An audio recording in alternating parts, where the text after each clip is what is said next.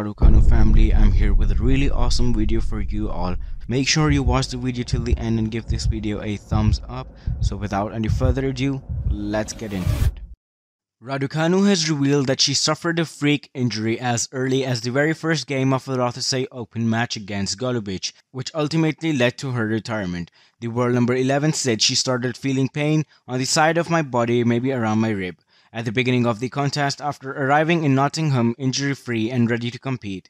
The second seed was broken in the first game before breaking back and holding for a 2-1 lead when she took a medical timeout at the first changeover, and she received treatment twice more before retiring 3-4 down to the Swiss player after just 33 minutes.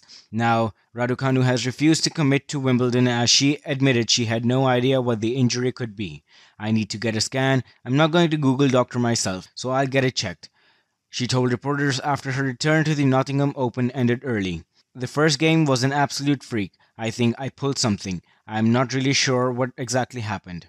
If you like my videos, then make sure you hit the subscribe button down there and press the bell icon for more awesome videos like these.